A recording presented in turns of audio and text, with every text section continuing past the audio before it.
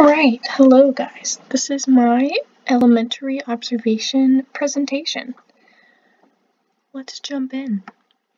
So my school was Hickey Elementary, which is located in Plano, where I grew up, and the school is in a nice neighborhood near some areas for farms and larger properties. When you first walk into the building, there's a good amount of security. You have to buzz in from the outside. They unlock it once you say what you're there for, and you go in, you get into the office, and then you have to sign in and create like a profile kind of so that you can have a sticker. And then you go in, and the first thing that you see is the library. It's a really nice big library. And then there's a hallway that extends really far left and really far right. The art room is immediately on the right side of the library, so front and center.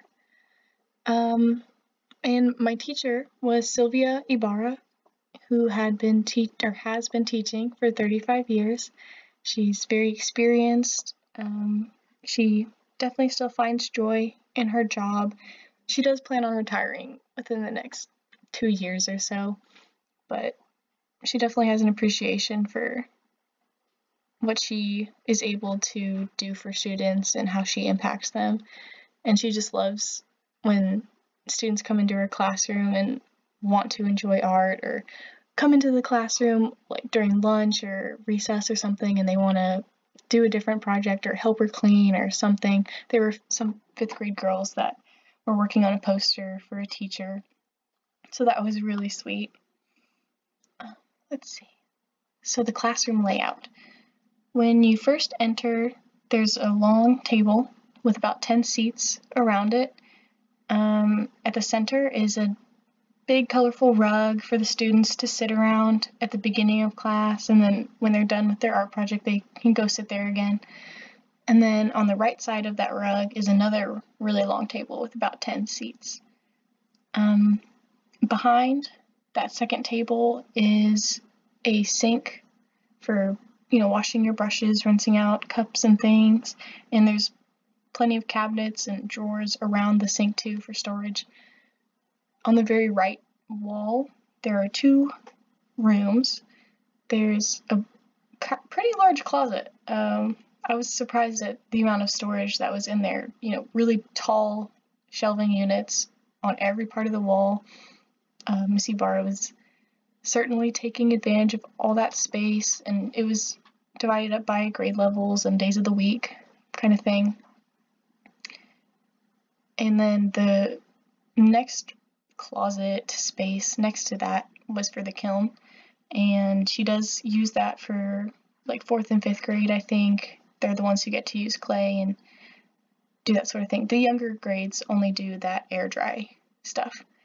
But yeah, that was cool. And then there's more shelving units on the inside of the classroom or along the walls for like drying racks and other materials. There is even a cabinet for props and costumes because Miss Ibarra also has to help out with like little theater productions and things. So that was pretty neat. Let's see. So the schedule. So that's organized by days of the week and color coordinated kind of thing, because each grade and then a section of each grade gets to come to class once a week for like 50 minutes.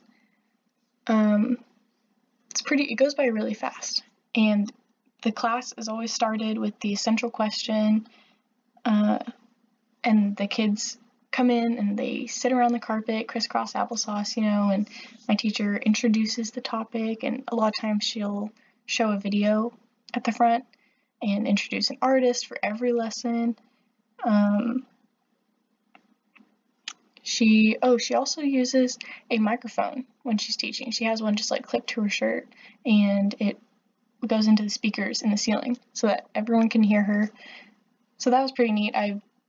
I thought that was only for like kids that are hard of hearing, but she just does it for every class when she wants to get their attention or like is teaching them and stuff.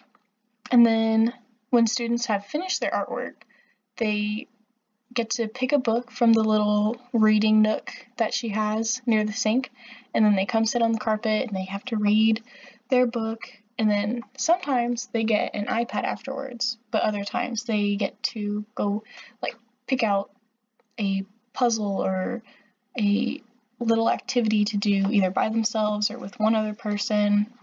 Sometimes it's like building blocks or like straws, or there's like different things that they can choose from.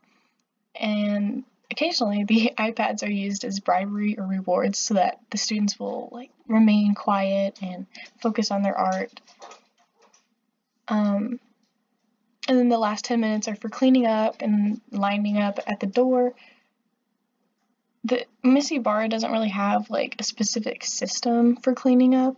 You know, she doesn't do like the colored stickers or numbering on the tables and stuff. It's just kind of, if you use these materials or if you made a mess, then you clean up after yourself.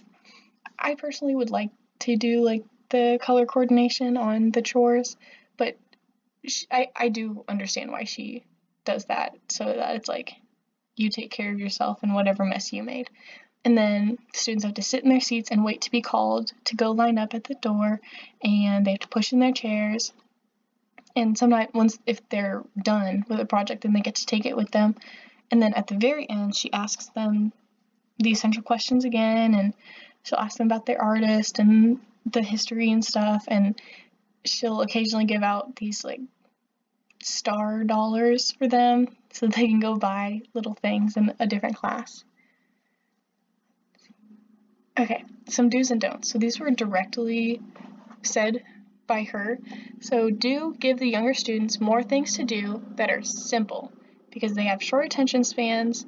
And so one example that I got to see was that I think they were second graders, and they were given the iPads first, and they had to use this pottery app, and they sculpted their own little piece of pottery or like a vase or something, and then they had to fire it pretty quickly in the app and then paint it and put designs on it, whatever they wanted, and fire it again. And then once they were finished, they would get out a piece of paper and then they'd have to draw their pottery, like a still life. And so that's like, multi-step, and it keeps them busy and engaged. Another do, believe and support your students. Some may take longer to complete a task, but they can do it with guidance. There was one student that I got to interact with, and he definitely wanted me to do his work for him sometimes. And I would come over when he asked for help, and I would just try to show him what to do and ask him to follow along suit. And, I would have to do it a few times until he got it down and could do it on his own, but I never did the project for him. He just needed a little more scaffolding. The third do, stay consistent. When you make a rule, stick to it. When you're telling them to do something in their project, stick to it. Don't make exceptions. A don't. Don't say, if you keep doing this, then I'm going to do blah, blah, blah. Just do it. And then the second don't, I don't know if I fully agree with it. It was just what Miss Ibarra told me. She said, don't email parents, just call them so they can't turn something around on you with written words. The only reason that I don't fully agree with that is because I feel like written words would be safer as long as you choose the right words and, make sure that there isn't any underlying tones of anger or something in there. But I do think calling is really good too. And I think it makes it more sincere and genuine when you call a parent to talk to them about their student. All right, some learning resources. So there were 2 shows that Miss Ibarra liked to use to introduce topics. One was Peppa and Pig, which is good for introducing an activity. The most popular one that I saw was for pottery.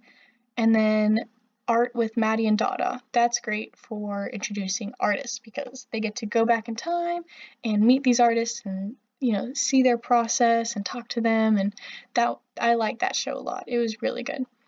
And then another resource on the iPad is all of the hundreds of art apps. There are so many.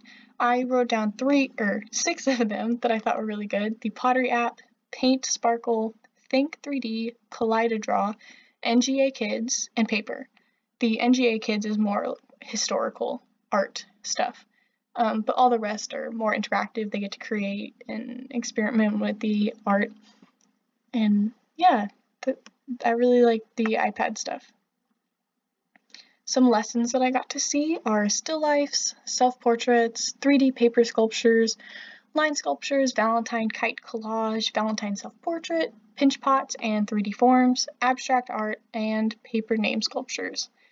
So I thought all of these lessons and projects were pretty fun for them, especially, like the pinch pots and 3D forms. The students had to create a couple of different 3D forms before they could move on to a pinch pot. So I thought that was good just for learning some basic shapes. There was a lot of repetition, it seems, for the lessons, so I feel like I'd want to kind of challenge my students more and mix it up. But I would say like the 3D sculptures and self-portraits are good for the younger students, and self-portraits are very common to do for every grade level, but I don't think I would want to do it as much. Takeaways. So one takeaway that I have is students need more art than once a week. I'm sure we all agree on that. Most of the students I got to interact with really enjoyed being in the art room and looked forward to it every week. Oh, that's my dog barking, sorry. And yeah, so students, they need more art. They need that outlet to be creative more than once a week. I'm sure they get some art activities in the other classrooms, but not necessarily in the same way. And another takeaway, when you've been teaching for so many years and get into a comfortable routine, you should definitely find things to spice up the lessons. Miss Ibarra, she's been teaching for 35 years or so, and it just seems like she's doing the same things over and over every year, meeting all the criteria and stuff, but it just seems really repetitive. And I think it's important to mix things up to keep yourself as a teacher engaged and excited, but also to try out different things with the students and see what they can do and, push the boundaries kind of thing. And lastly, art apps on the iPads can be very beneficial for experimenting and brainstorming. I definitely didn't think it was going to be that beneficial for them at first, just because, it's on an iPad, they'll get distracted, but it was fun for them, and they got to experiment with different art forms. All right, lastly, thank you. Thank you, Dr. Brown, for being a fun, engaging, and encouraging teacher. I appreciate your flexibility and empathy. You are definitely one of the number ones at UNT. Thank you. And then thank you to all of my friends for making class fun and having each other's backs and never giving up. You guys rock. Go Mean Green.